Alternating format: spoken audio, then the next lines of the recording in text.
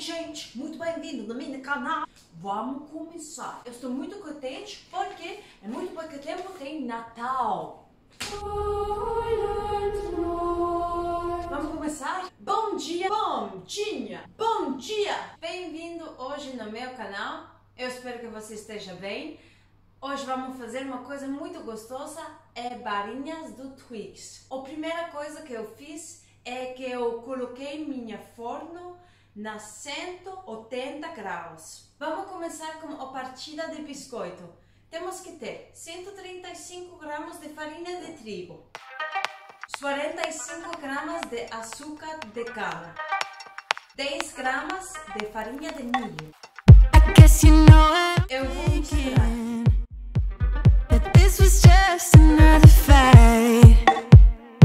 Agora eu coloco 110 gramas de manteiga que eu cortei. Vou colocar com minhas mãos.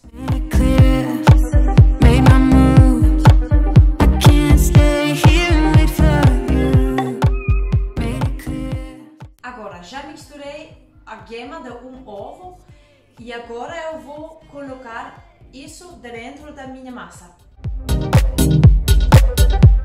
Com uma colher de sopa de água fria.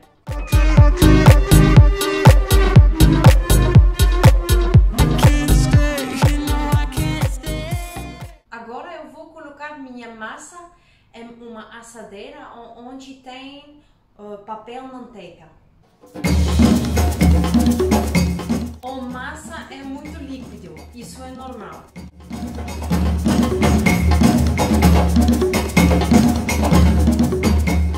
Uso isso para me avançar. Tem que ter muita paciência aqui porque a massa é um pouquinho difícil.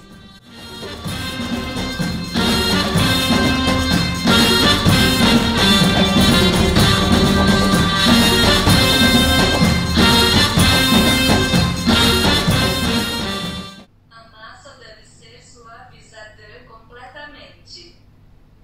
A massa deve ser suavizada completamente. A massa deve ser suavizada completamente. Pode demorar 10 minutos. Agora eu coloco na forno por uns 20 minutos. Depois, às 20 minutos, meu partida de biscoito deve ser feito. Vamos ver? Sim, deve estar assim. Tá perfeito.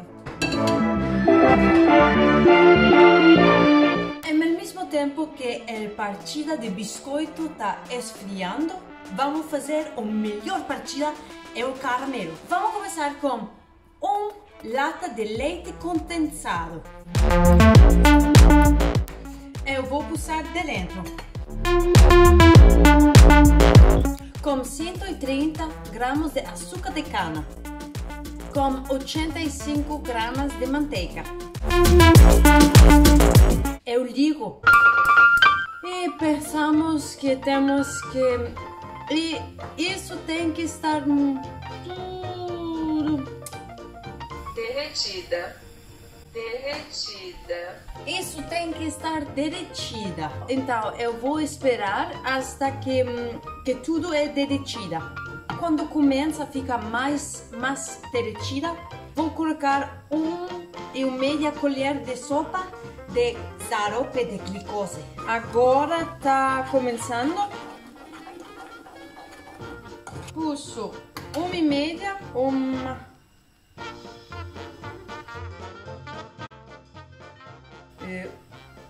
média, dá um pouquinho mais. Tem uma consistência muito engraçada isso. Me faz pensar em lima.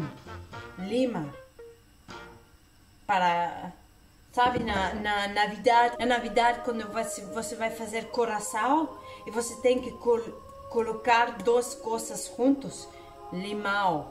Eu baixo no fogo muito, porque senão vai muito forte. Não queremos. Coloco um pouquinho de açúcar de baunilha.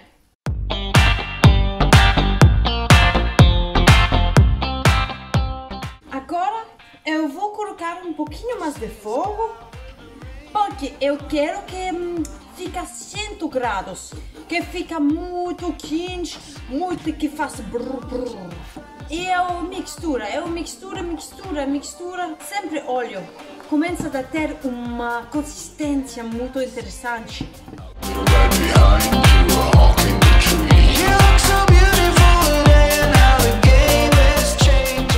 Depois que eu misturei por uns 5 minutos, está preparada. Vamos colocar o caramelo acima do partida do biscoito.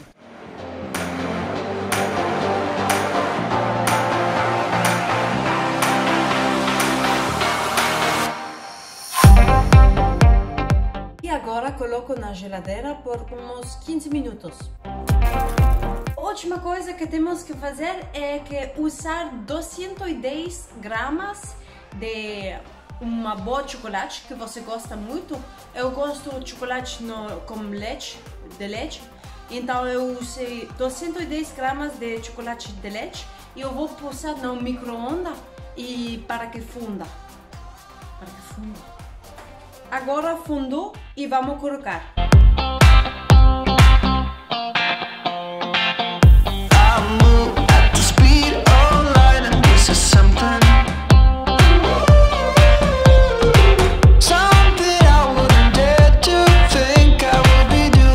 Agora está terminada, eu vou colocar na geladeira por uns 20, 30 minutos e depois eu vou cortar na quadrilhos. Eu vou cortar em pequenos pedaços.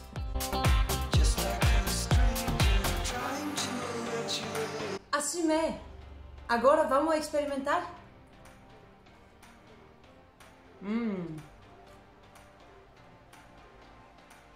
Se você gostou, inscreva-se no meu canal, deixa um like, deixa um comentário, faz o que você quiser. Beijos! Que som é esse, mano, que o povo tá dançando, que vem de lá pra cá? É um som diferente que alucina a gente e faz dançar.